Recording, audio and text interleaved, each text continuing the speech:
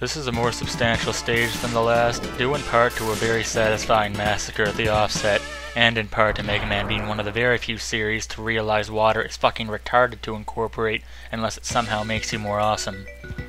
Now as far as adding to the challenge, this is one of those segments so easy that you need to at least make it look good, so I try not to stop moving unless I have to, and I abuse the fuck out of slopes because, frankly, these sorts of petty things amuse me.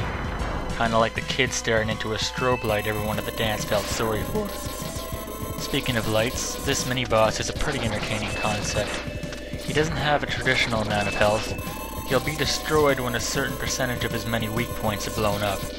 Now unless you stand under him and fire off a charged sonic slicer, which has to hold the record for the most therapeutic kill in the series, it doesn't really matter how quickly you destroy him.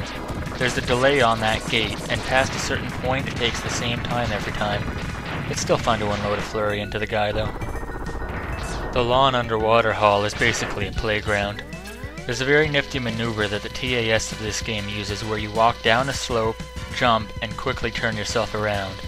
It's not very useful to a normal speedrun, but hell, I've got nothing but time to kill on this one. The segment's only real challenge lies in the climb near the end, and it's actually pretty fucking annoying. This is exactly what I ranted about in Flame Stag Stage earlier, in that your stunted jump combines with enemies to make for a very annoying climb. The hardest part is doing this fast, and taking advantage of the mid-charge shot's alarmingly large hitbox. Finally, we're coming at the Bubblecraft himself, who basically lives up to the threat factor of his name. I wasn't lying when I called this guy complex. He probably has the most complicated AI and patterns of the bunch, except for one glaring issue. He is incredibly fixated on X's ass and will see fit to try ramming into it every time you jump over the oblivious bastard. I can't really comprehend Capcom's thought process behind this attack, but it sure as shit makes the fight entertaining. The only real annoyance is that he tends to interrupt you by jumping out of nowhere now and then, which throws me off a little towards the end of this. I suppose in Capcom's defense they give this guy a spiked ceiling in the refight, which accomplishes nothing really, but the thought is there. Next up is Crystal Snail.